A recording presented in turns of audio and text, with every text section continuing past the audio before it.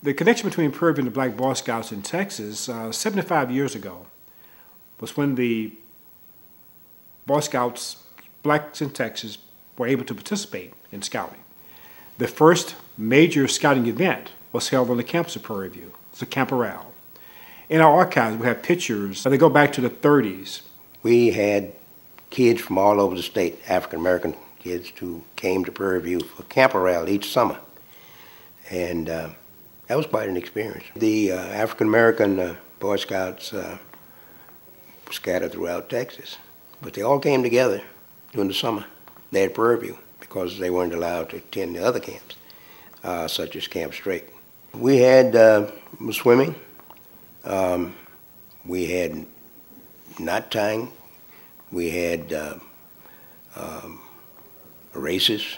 Troops were pitted against each other for endurance, for cooking, fire building, and that type of thing.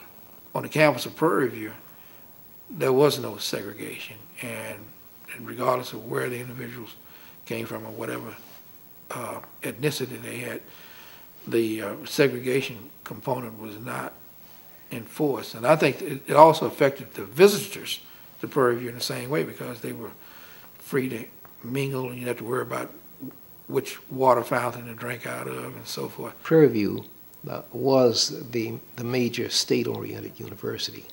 And most of our educators came through Prairie View. Most of our business people came through Prairie View. If you were born and reared in Texas and you were black and you went to college, Prairie View was the place. So anything that was meaningful among blacks most normally originated at Prairie View. Because we recognized even then the importance of bringing young people to university campuses to try to let them know what campus life is like, but also to let them see what the potentials are for their lives. When I came to Houston, I was very much concerned about what was happening to young black kids before they went to college. So many of them dropped out of high school and never got to college. And what happened to many of them was they grew up in single-parent families and they grew up poor. So my concern when the church was born, that very soon we would do something, some kind of outreach for children. And the best thing that I knew about was Boy Scouts. Texas was, as most southern states, segregated so that blacks could not be a part of most of the activities of whites. And when W.L. Davis wanted to establish a scouting program, he had to establish a black scouting program. So out of the Sam Houston Area Council, the W.L. Davis District was born. It was a little bit after his having started it that it was named after him. But that's when it was, some 45 years ago. And the rest is history. 242 became a major troop, and right now has probably produced 150, 160 Eagle Scouts, which is the highest rank.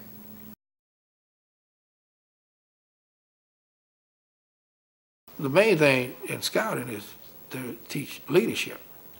And so kids learn they learn scouting skills, they learn the scout oath, to live by the scout law, etc., which is very important. But in addition to that, the main thing is giving them the opportunity to develop their leadership traits. It's a positive experience. It's a feeling of community. It's something that you can belong to, that you can share, and friends that you met in the Scouts are lifelong friends. There are rules and regulations, and it gives them responsibility. It helps them to organize their lives better. It lets them, give them fellowship, camaraderie. They grow up with buddies, friends that become friends for a lifetime. I think they learned, first of all, the meaning of true friendship. I think they learned the meaning of responsibility, because in a true function, you assign different roles to different people. So you learn teamwork. Most of our boys went on to be worthwhile contributors to society. I'm very appreciative for being a part of their lives, to see what they've done. They were taught to respect women. They were taught to respect elders. They were taught not to be destructive. And all this was going on from tenderfoot to second class, right straight on up. So I think that some of the most valuable things were the teaching of principles and therefore the building of character. Being part of a scouting group provides that kind of guidance and purpose. If a boy stayed with his scouting until he became Eagle, he could almost certainly guarantee that he would be successful.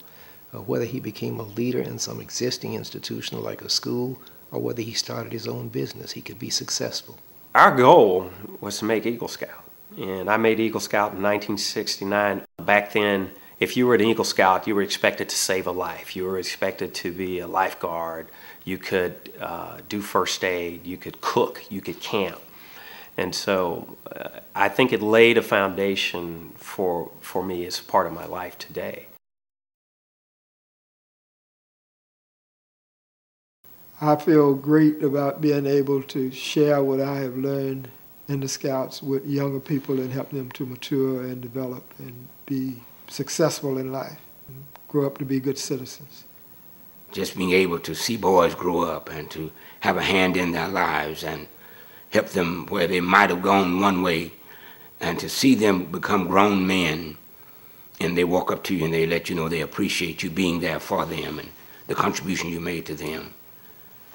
There's no amount of money that could replace it. We had great adult leaders and it was great role models, and so which was somewhat rare back then. It's very meaningful to us that as long as there are boys who are living in the kind of socioeconomic background that we've got right now, that they should have male role models who can say, I succeeded, you can too. And I think that the number of Eagle Scouts proves that they did have the discipline to achieve.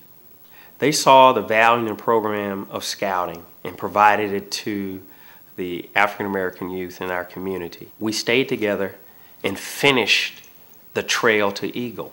And it's all because of the tenacity and the willingness to have the program because of Reverend Lawson and the trailblazers before us. To me, personally, there's nothing greater than being part of scouting.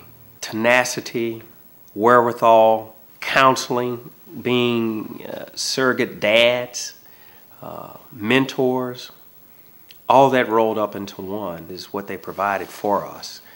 And I am thankful for it. It is a debt that can never be repaid.